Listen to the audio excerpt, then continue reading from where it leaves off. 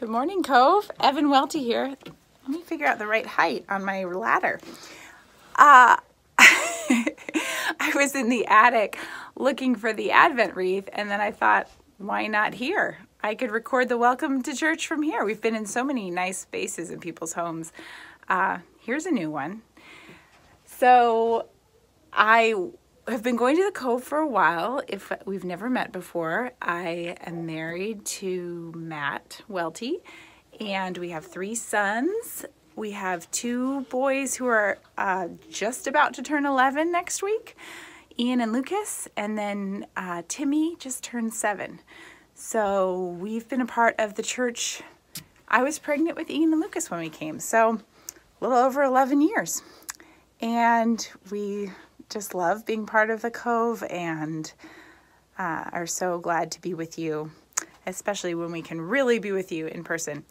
But in the meantime, here we are.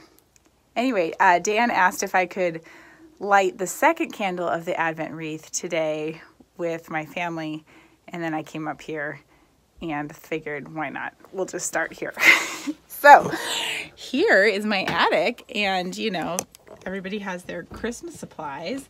Got my Playmobil nativity here, and over here is, yes, the Advent wreath. We somehow never made it up here this week, but we're gonna start now. And we used to decorate a little bit later for Christmas at our house just because I have these 2 birthdays next week.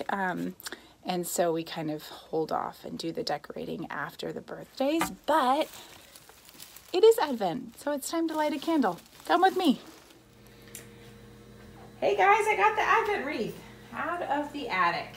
So here we Thanks, go. Mom. Thanks, Mom. Thank you, Mommy. Hello, guys. I'm Ian. And I'm Matt. I'm Lucas. I'm Janver Holly. Now I shall light our hope candle.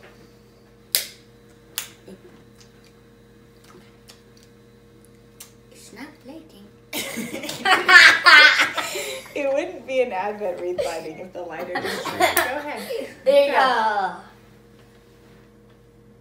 Can you come down, please? We are in this season of Advent, a season of waiting. We wait for both the birth of Christ and we wait for the day when Christ will come again. Last week, the first Advent candle reminded us that we wait in hope, remembering that hope is not wishful thinking, but an assurance of a future because of God's action in Jesus. This morning we light the second candle, the candle of peace. We've lighted the hope candle, now we light the peace candle.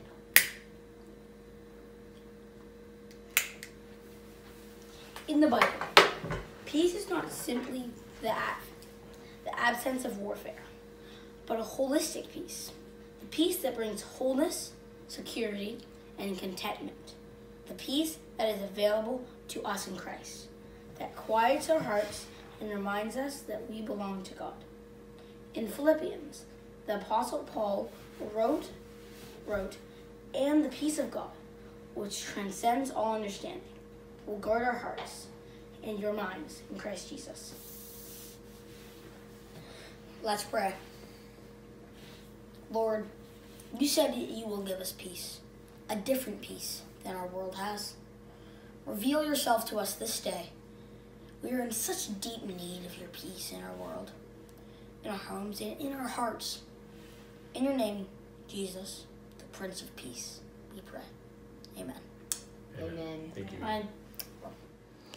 One more announcement.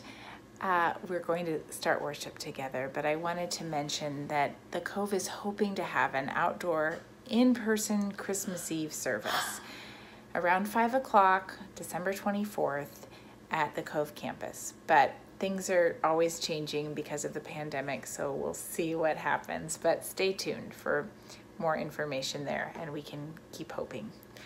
Let's worship together.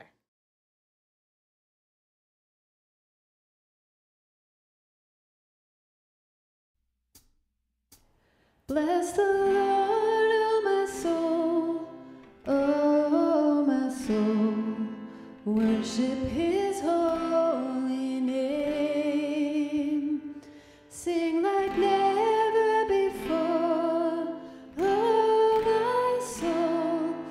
worship your holy name.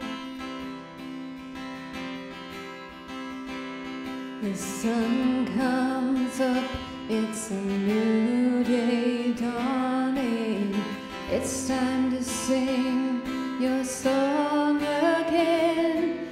Whatever may pass and whatever lies before me, let me be singing when the evening comes. Bless the Lord, oh my soul, oh my soul, worship His holy name. Sing like never before, oh my soul, I worship your holy name.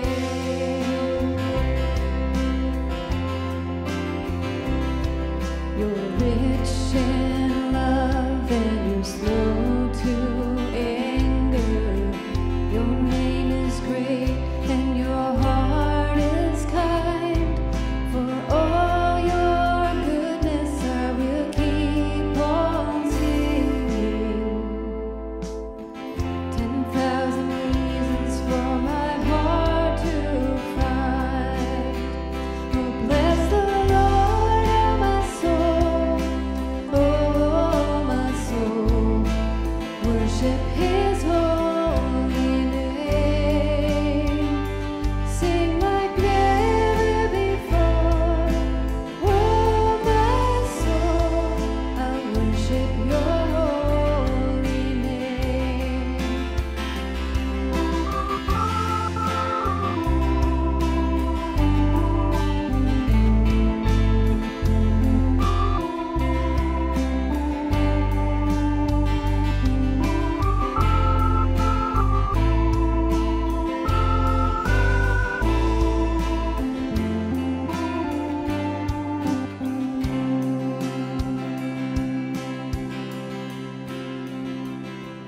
And on that day when my strength is failing, the end draws near and my time has come. Still my soul will sing your praise unending. 10,000 years and then forevermore. Bless the Lord,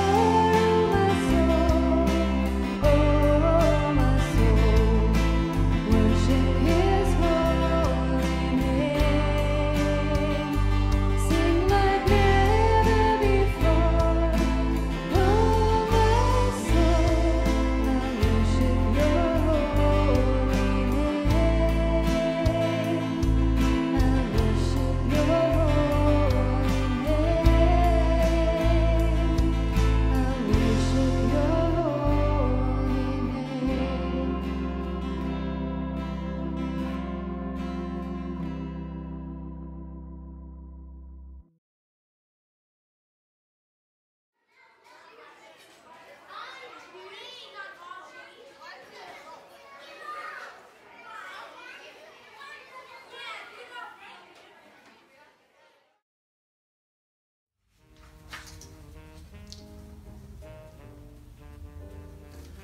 Oh, didn't see you there. My apologies. Welcome to Cove Kids. My name is Jacob Hayes, as many of you probably know, and I am here to fulfill an oath that myself and the Newberg Boys took way back when to do one of the Cove Kids messages. We're really excited about what we have, and sit back, relax, and enjoy what we have prepared. Today, our story begins with a boy named Rylan. Rylan was just like most other kids. He liked to go outside and play with his friends. He did his best to obey his parents, and he always turned his homework in on time. And like most other kids, he had a dream. You know, some kids, they might want to be a firefighter. Maybe you want to be a doctor when you grow up. Maybe you want to be a nurse or a mailman or a number of different things. Rylan was different though. Rylan wanted to be a professional runner. And it all has to do with an inspiration that he had long ago from some local college students. part of an elite squad known as the George Fox Cross Country Team.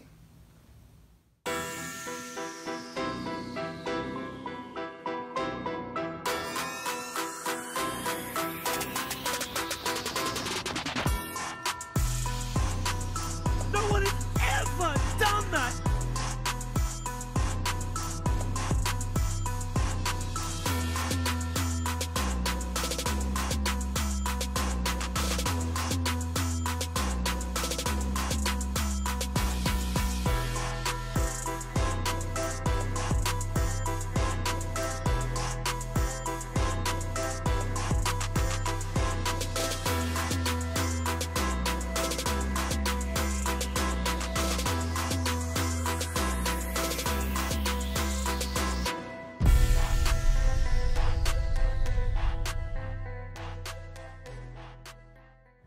Man, I want to be like those guys.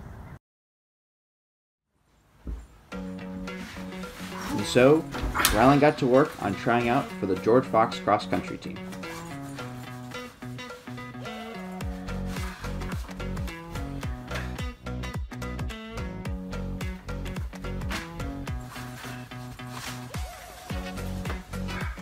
He picked up a running magazine and planned to read the entire thing, taking ideas to make himself look like the best runner.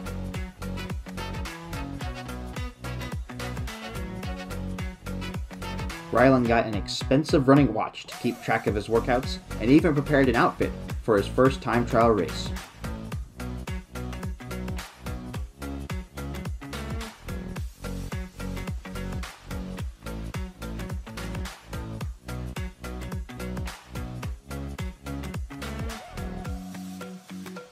Though he tried almost everything the magazine had to offer, some things just didn't quite work out.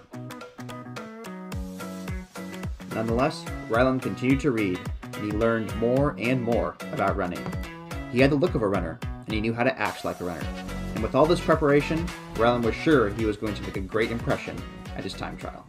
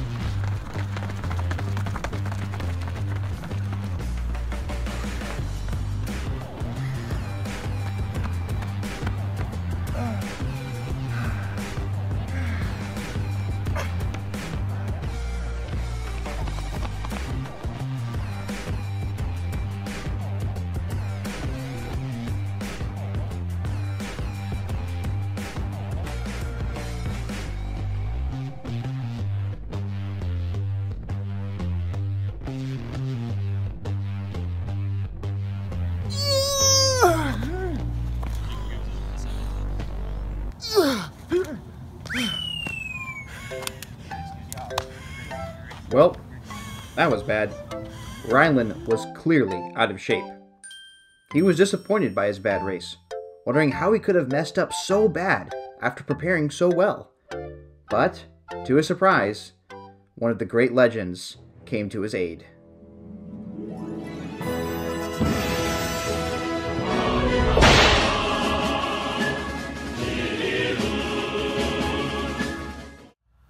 Hey Rylan, so I saw your last race and it wasn't very good. Yeah, I don't understand it. I mean, I read all there was to read about it. I knew everything about running. All the gear, I had the watch, the matching shoes and shirt. Why was I not good? So, Rylan, the gear for running is really important. Having the knowledge about what you need to know about running is really important. But at the end of the day, what makes a runner is that he actually goes out and he runs. Oh, I didn't train at all before that race. Exactly. But I think I can help you. Let's get back to work.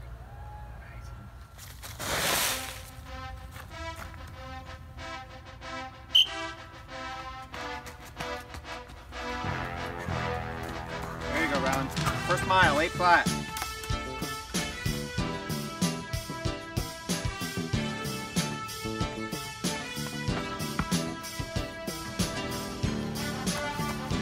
Seven flat.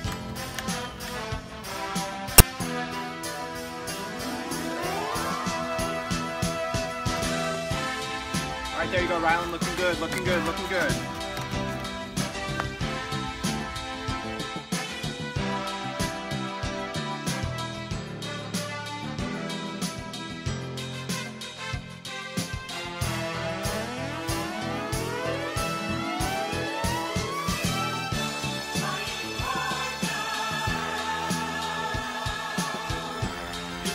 All right, there you go, 7 flat.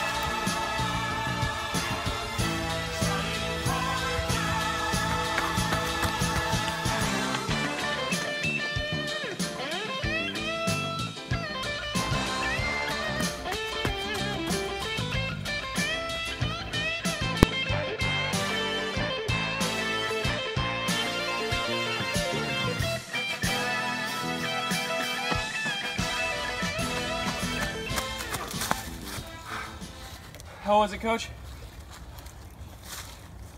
5 minutes. I think you're ready.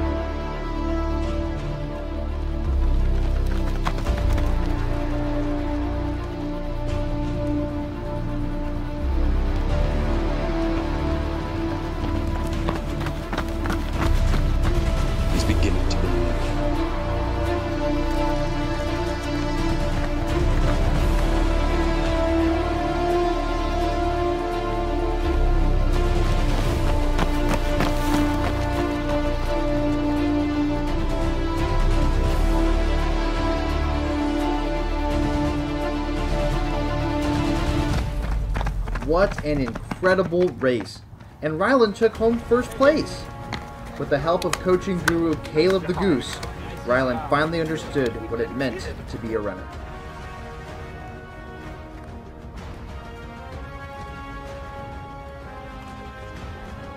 Because Rylan won, the George Fox cross country team made the decision to add him as the newest member of their squad.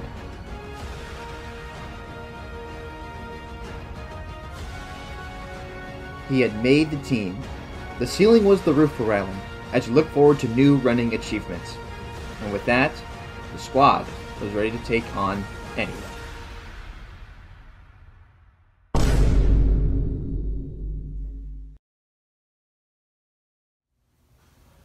What a great story. Rylan had made it onto the team and he was well on his way to running at the professional level. There's a lot that we can learn from Rylan's story, however. Remember at the beginning, Rylan was learning a lot about running. He was reading the magazine, he learned what to wear, how to act, how to look like a runner. But he didn't actually go out and run. And so when he did his first race, he did really bad. In the same way, when Christians read the Bible, sometimes we know how to sound like a Christian, we know how to appease other Christians. We think that we can kind of look like a Christian. But what's most important is that we actually go out and act like a Christian. We do what Jesus says. And that's the point of this story. What we want to show you, Cove kids, is the importance of not only reading Scripture. We know it's important that we read Scripture, just like it was important for Rylan to have read the magazine and know about running. But once we read Scripture, it's not enough to just say, oh, I know what it says. To actually go out and do it. So that's my challenge for you, Cove kids, and for everyone else watching the service. Go out and do what Scripture says. Thanks for watching. Have a great Sunday, and keep making it happen.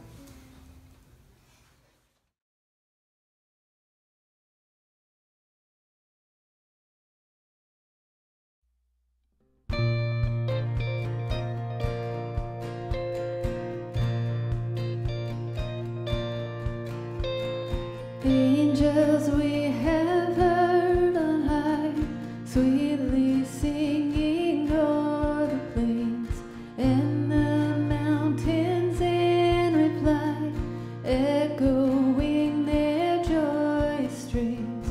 Gloria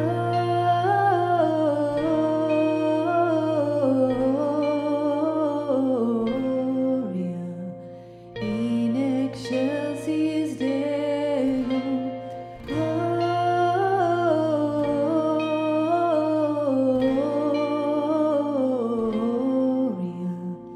in excelsis Deo.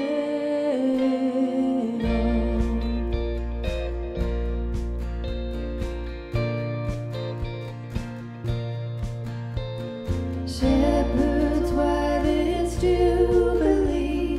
Why your joyous strains prolong? What the gladsome tidings be, which inspire your heavenly song? Gloria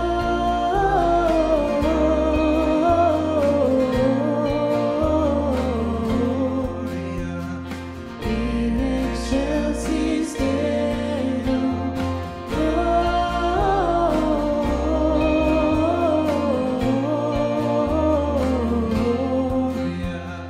in excelsis Deo.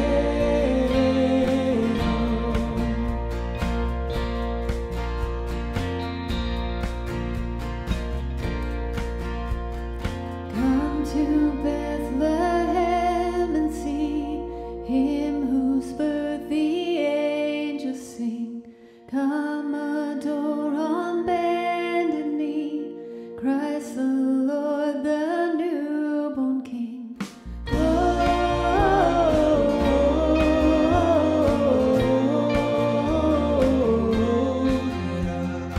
in excelsis Deo. Gloria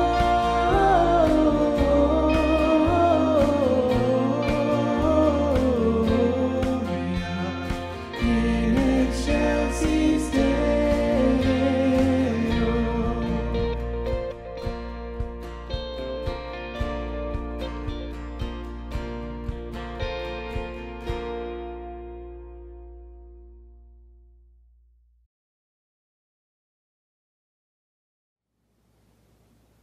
Peace be with you. This is my greeting and my prayer this morning.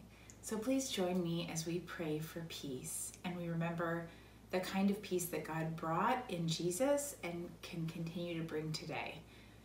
I'll leave some space, some open space for you to pray out loud wherever you are, and I'll lead us. So join with me as we pray.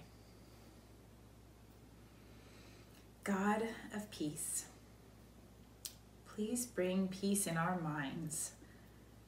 We're worried. We're worried about the pandemic, about finances, about the future. Bring peace to our minds, Lord.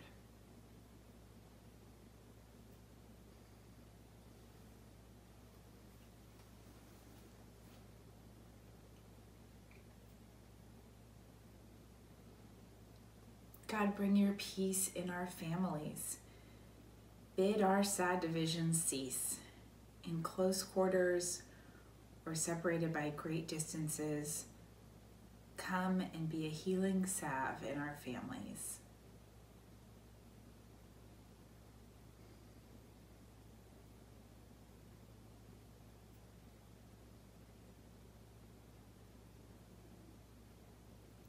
Please bring peace in our bodies. You designed us and sustain us. Help our bodies to be whole and to work like you intended.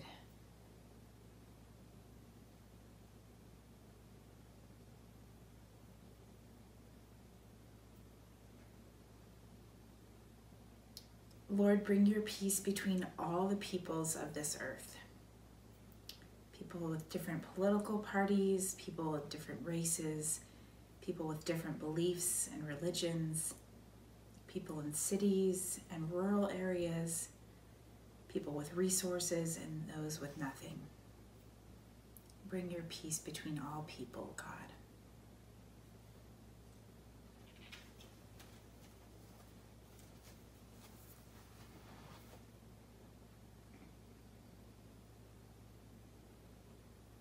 God, bring your peace in our hearts when we don't understand how the world works really and what our place in it is, when our desire is to be fully with you now.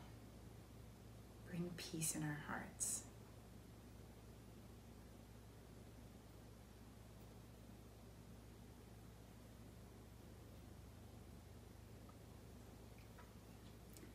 Thank you, God, for hearing our prayers. We remember the words of Jesus when he said, "Peace I leave you, my peace I give you. I do not give to you as the world gives.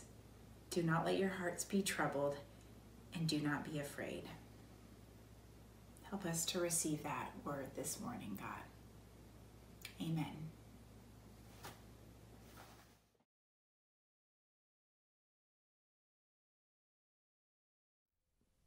We have a new version of an old song to sing this morning. If you've been around the Cove for a while, you know that we sung this song quite a lot in the past. The song is from Hillsong in Australia, and they have recently put out a new version of this song with an added bridge because it's just such a great song and just so pertinent to this time. We're all needing some stillness and some peace from Christ. So I just wanted to forewarn you that there's going to be a new part if you know this song, so you're not jarred by that. But enjoy that new meditation. And this is Still Peace.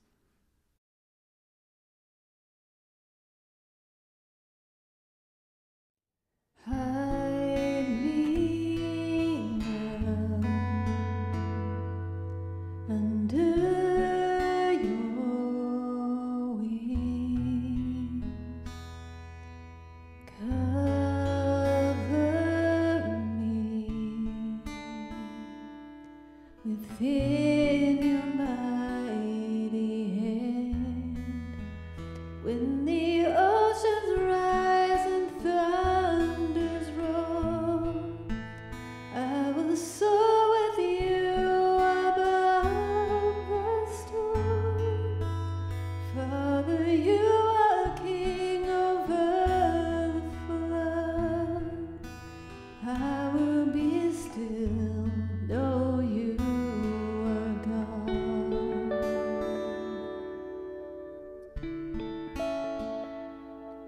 Find rest, my soul,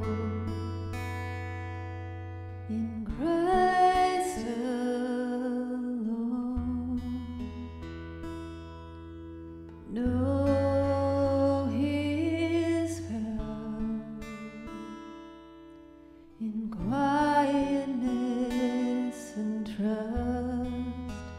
When the oceans rise and thunders roar, I will soar with you above the storm.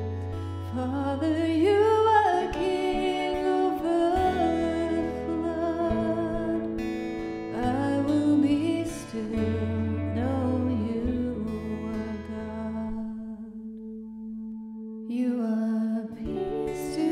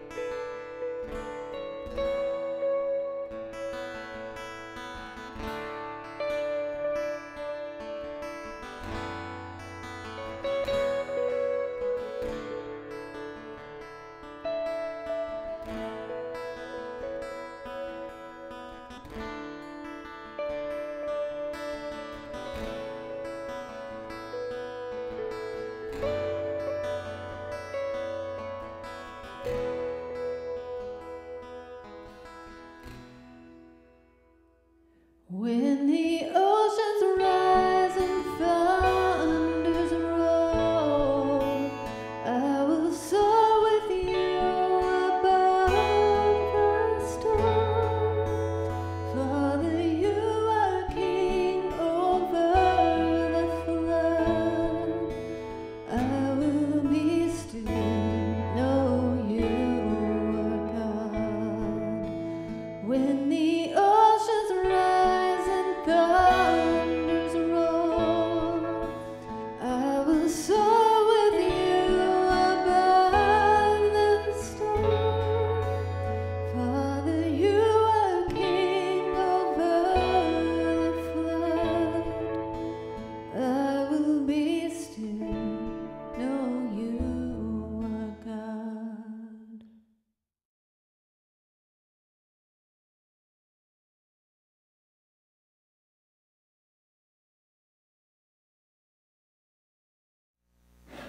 Good morning, Cove.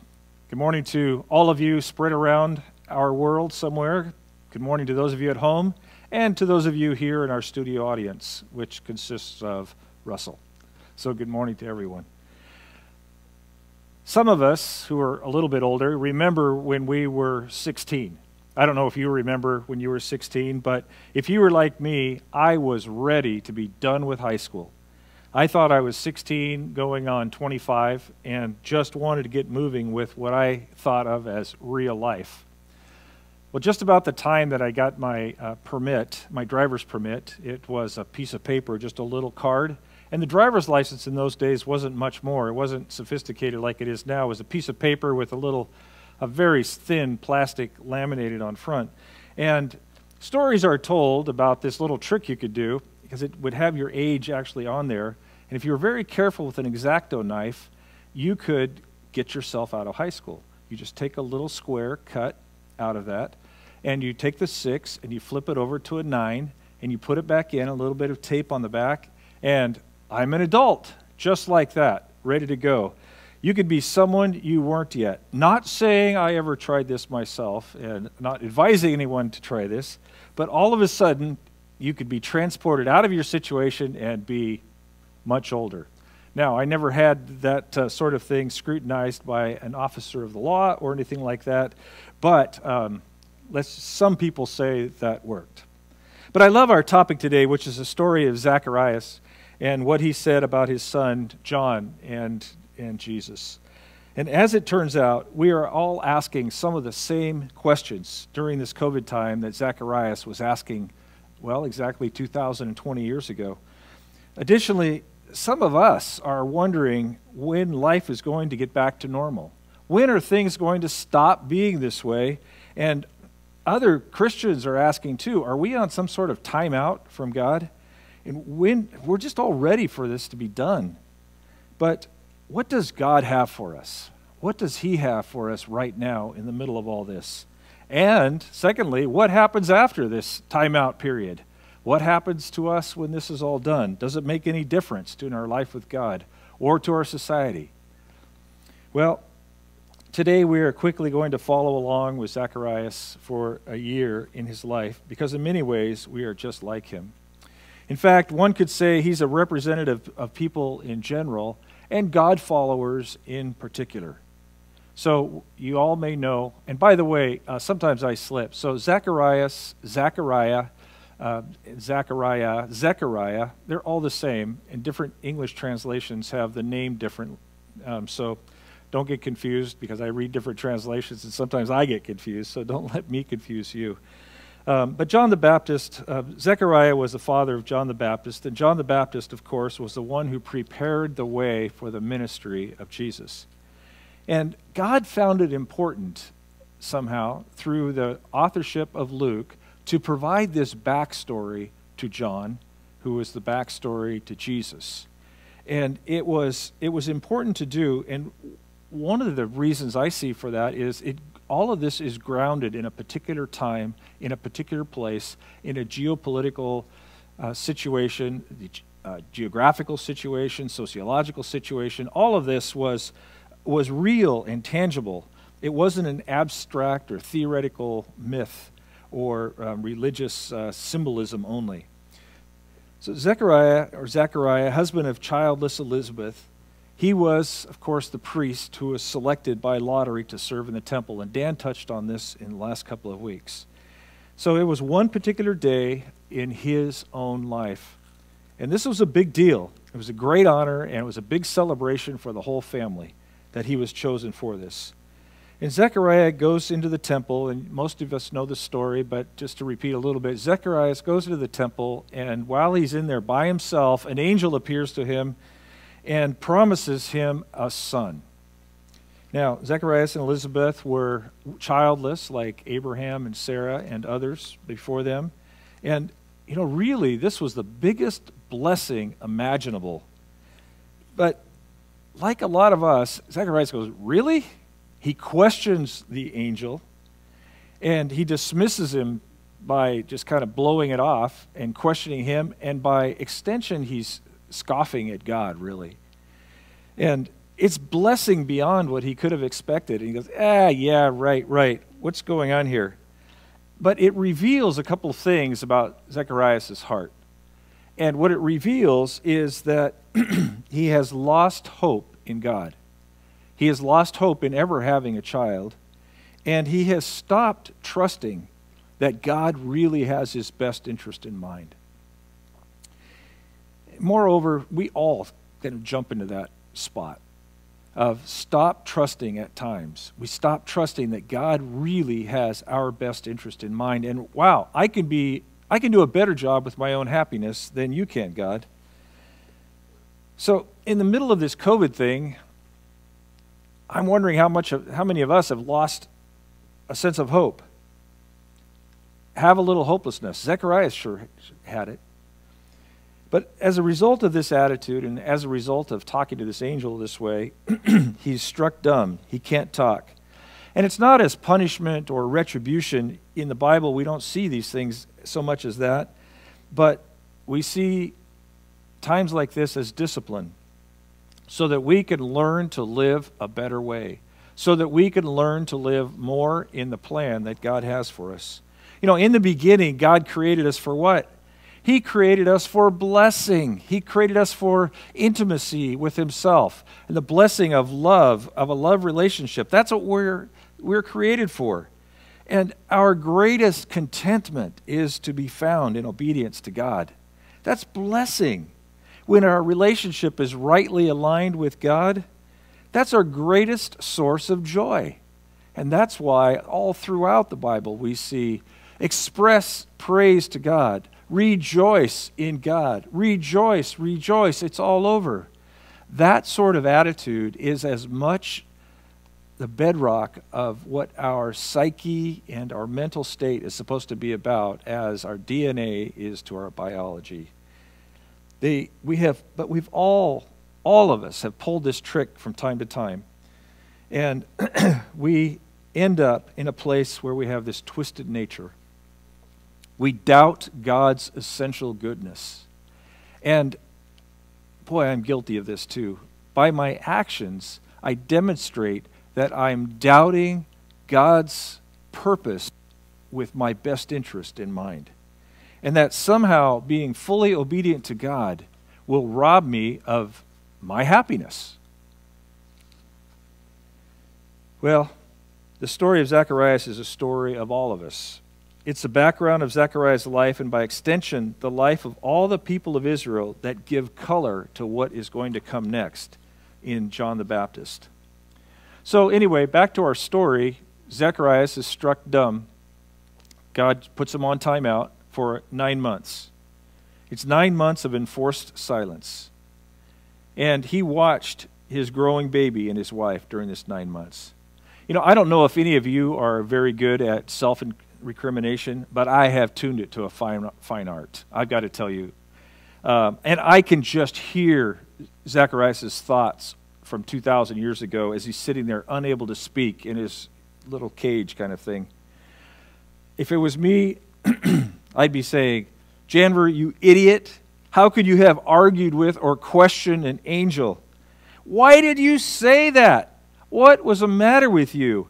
That angel was bringing you great blessing. God was blessing you. And what did you do? You argued. Oh, and by the way, that angel could have had a flaming sword. You're lucky you only lost your speech and not your head. But during that 9 months of pregnancy, God turned Zechariah while he was on timeout, while he was locked up, so to speak. He went from hopelessness to repentance, from repentance to hopeful, and from hopeful to joy. We know that because of what comes out of his mouth next. But all this time, Zechariah he's thinking about this baby, like all parents. So I have this business partner and dear friend named Bobby.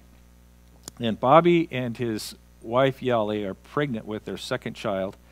And that, as of this morning, Saturday, when we're doing this, putting this together, the baby's not here. It was due almost 2 weeks ago. So it should be here any day, and he's just taking his time. So they've already named him Jeremiah. And Zacharias would have been in the same spot, thinking about this baby. Now, this baby, Bobby and Yali's baby, is not mine, but I kind of feel, I know them very well. I almost feel like an expected grandparent. I don't have any grandkids. So it's like, boy, I'm thinking about this kid. We're praying for this little baby. We're praying for the whole family. We're just praying that he will walk with Jesus all the days of his life, that he will be a source of blessing to everyone around him, that he and his sister will just be totally sold out to Jesus. And we're praying for all these things, for health, for welfare, for hope, for that they will focus on the important things in their lives. Well, Zacharias would have been in that same spot during 9 months. His baby was coming. At long last, this blessing, this baby. So the baby's born and circumcised on the 8th day per Leviticus. And it was traditionally, we know, that was the time when the baby was named also, when he's circumcised. And so in obedience to the instructions from the angel and in defiance of tradition, when he is handed this pad to write down the baby's name, he writes John. Not Zacharias, his own name, which would have been traditional, but John. So the Spirit of God has been working on old Zacharias for 9 months. And then, when he can speak, here's what comes out of his mouth. Zechariah was filled with the Holy Spirit and prophesied. First thing out of his mouth, this is how we know about his attitude change.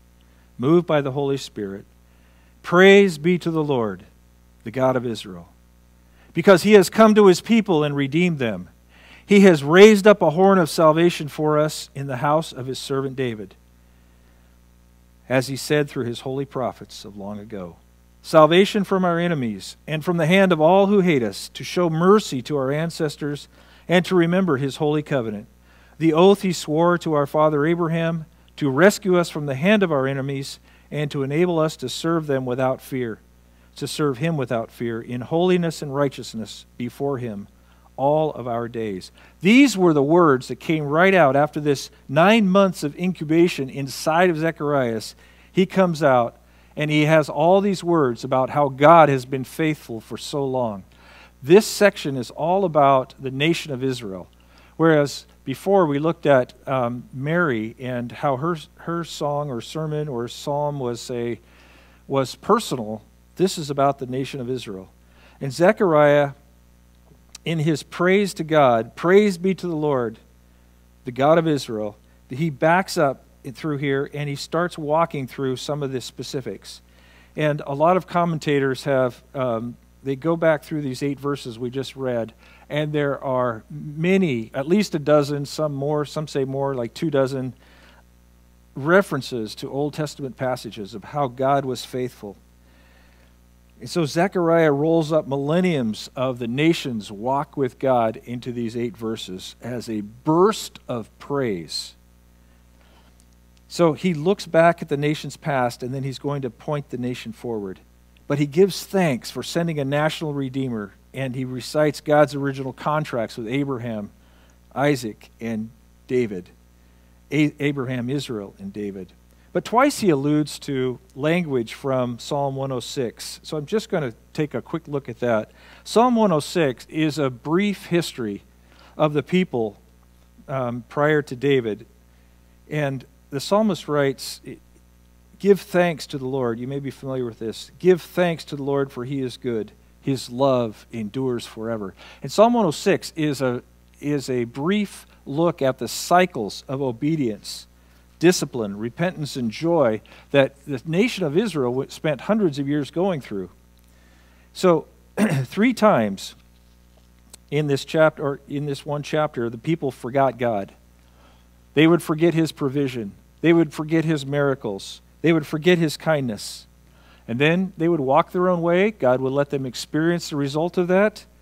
And then they would get into a mess. They would repent, give glory to God, and then see blessing and joy in their lives again. And then they'd forget a little while later. Well, that whole picture that sometimes took hundreds of years in Israel's case as a nation took place here in a very short picture in Zechariah's life, just like in my own life and in your life.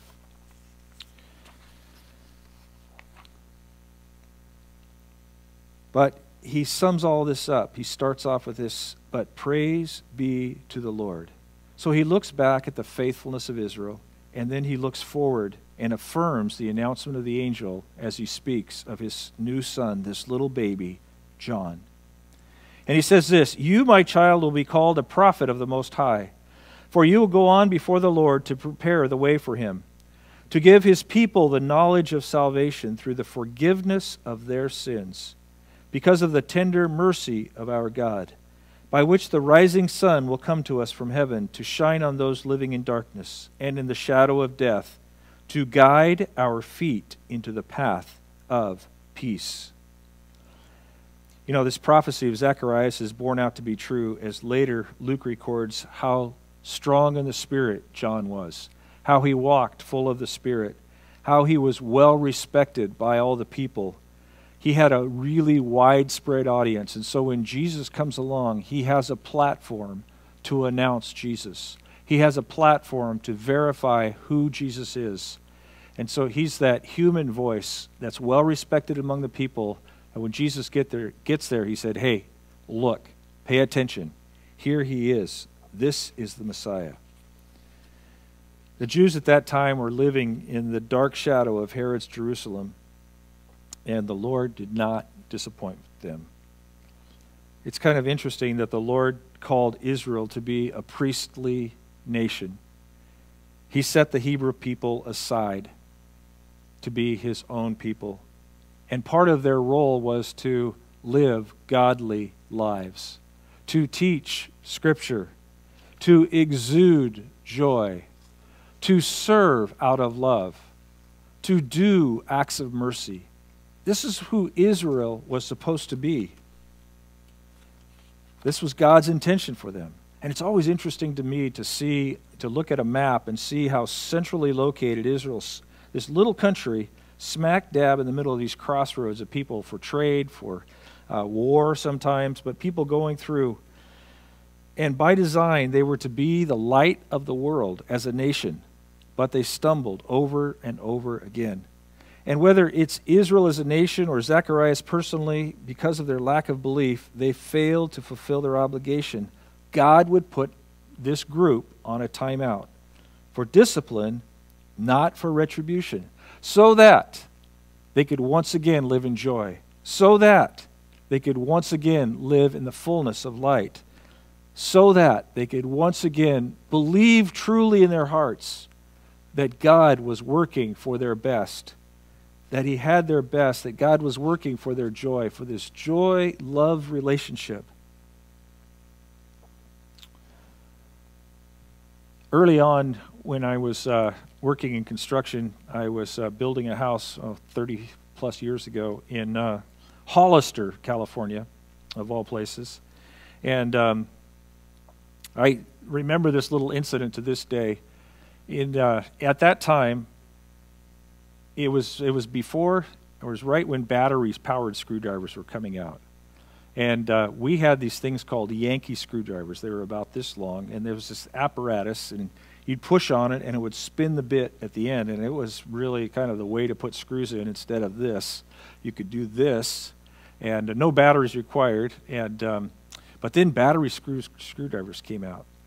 And the boss of this electrical company, foreman, he came out to the job site, and he tried to give the 3 electricians who were there to wire the house that I was building, he tried to give them battery screwdrivers, like brand new. They were Makitas at that time, and there was kind of the thing. They had a big long handle on them and stuff. And I still could see the picture. Those guys did this. Their union had told them not to use these things, and they weren't going to, because in fear they were afraid it was going to take jobs away. And so instead of taking the gift that was ultimately going to serve them, they refused to take the gift that was meant for their blessing, but it didn't work. They just didn't want it. And like a lot of people in the trades, if you work with your hands long enough, like me and countless others and other people who have repetitive injuries, we end up with surgeries on your hands and different things in order to fix different things. It was actually for their benefit. It was to bless them, and they put their hands in their pockets. Boy, that picture stays with me, and how often I have put my hands in my pocket when God has something for my benefit. But I can just imagine Z, as we mentioned, his angst at his own behavior as he sees the baby developing. How he must have prayed and repented silently. But still, even though he had repented, he was unable to speak. Yet we know from the psalm that came out, and the prophecy that came out of his mouth, that he didn't lose hope. He was still praising God. And so a couple of observations come from this. You may be in that place of discipline. You may be on the bench. I know I've been there for sure. Yet God's promise, they keep us hoping. They keep us going. They were keeping the nation of Israel going as they looked for the Messiah and looked at the prophecies most recently in the book of Malachi a few hundred years before then.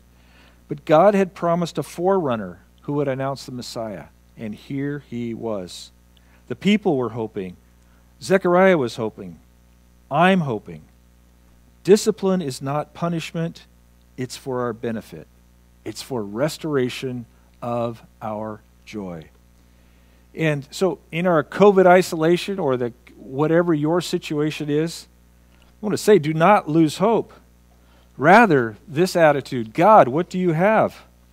When relief comes, it's time to praise God with hats off, but it's for joy.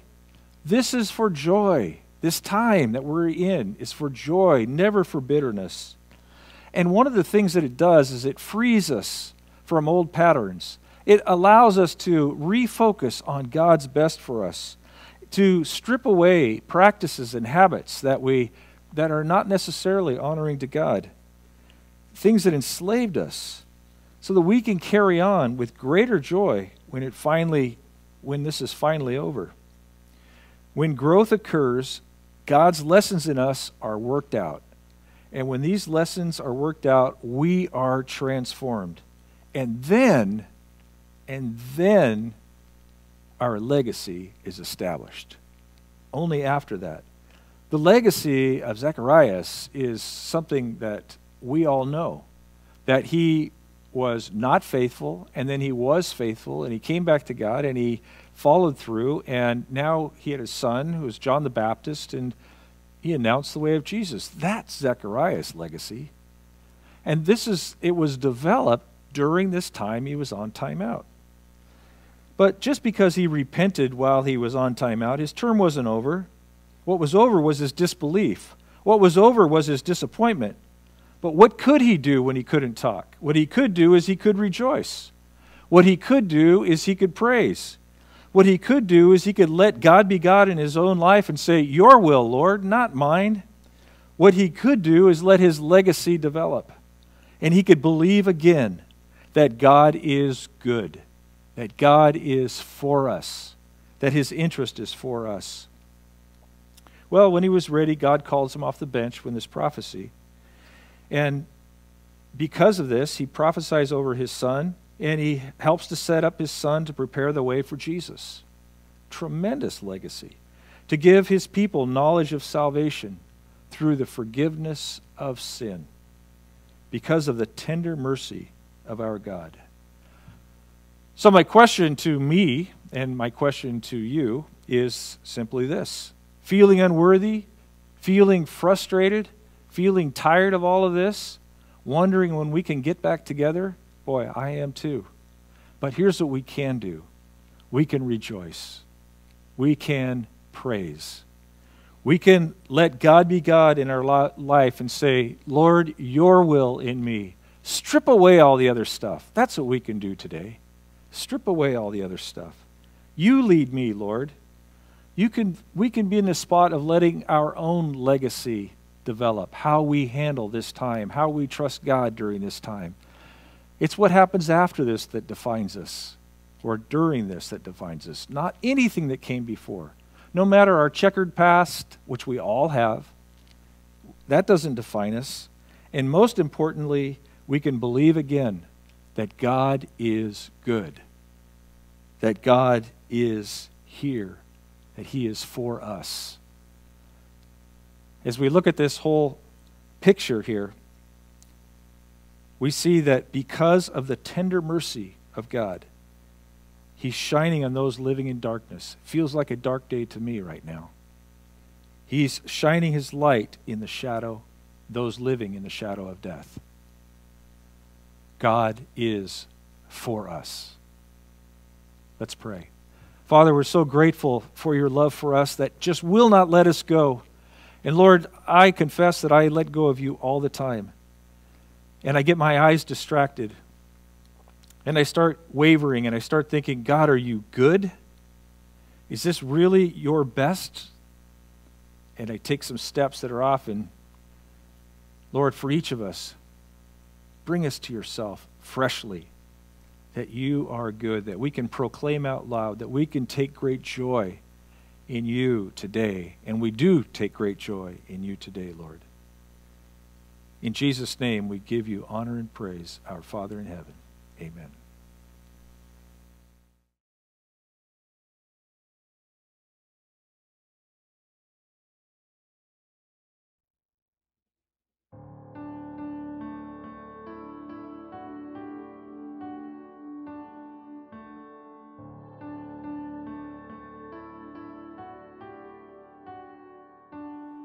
In the darkness we were waiting, without hope, without light. And from heaven you came running, there was mercy in your eyes. To fulfill the law and prophets, to a virgin came the word. From a throne of endless glory, to a cradle in the dirt.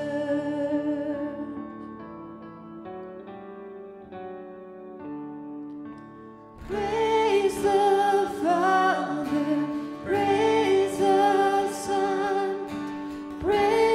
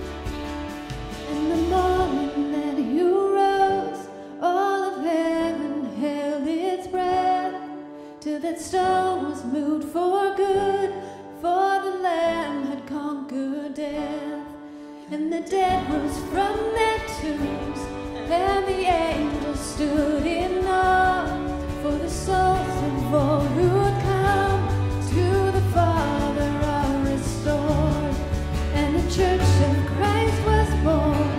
Then the Spirit lit the flame. Now this gospel truth of old shall not fade, shall not fade.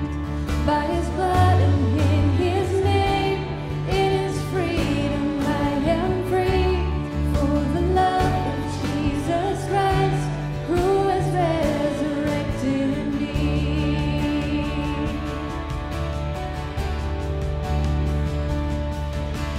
Praise the Father, praise the Son, praise the Spirit, three in one. God of glory, majesty, praise forever to the King of Kings. Praise the Father, praise the Son, praise the Spirit, three in one.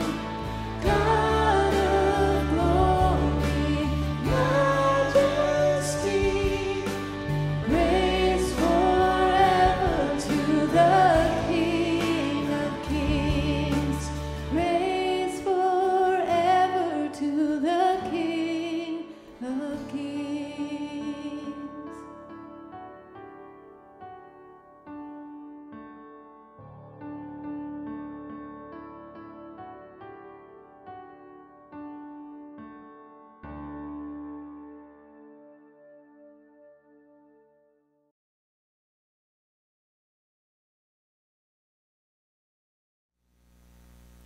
Just a couple of announcements before we close.